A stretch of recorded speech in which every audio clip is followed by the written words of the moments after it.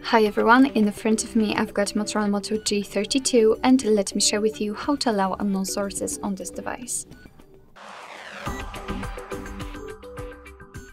So first of all, let's enter the settings and then we have to scroll a little bit because we have to enter the apps which are on the third position.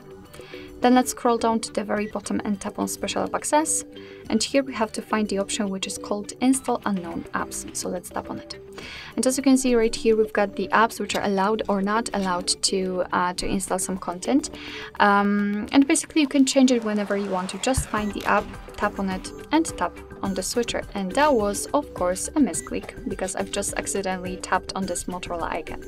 Alright, so as you can see, it is active, and after getting back, you can see that the Chrome is right now allowed to install some content.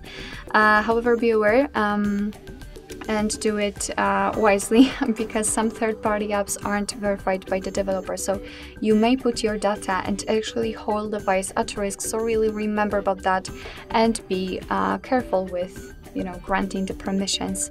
And of course it will work with all other apps, so simply tap on it and tap on the switcher and it will be allowed. And the same situation if you want to turn it off, because you can do it whenever you want to. So let me tap on Chrome, tap on the switcher, go back, and as you can see, from now on the Chrome is not allowed to install anything. Alright, so that will be all. Thank you so much for watching. I hope that this video was helpful, and if it was, please hit the subscribe button and leave the thumbs up.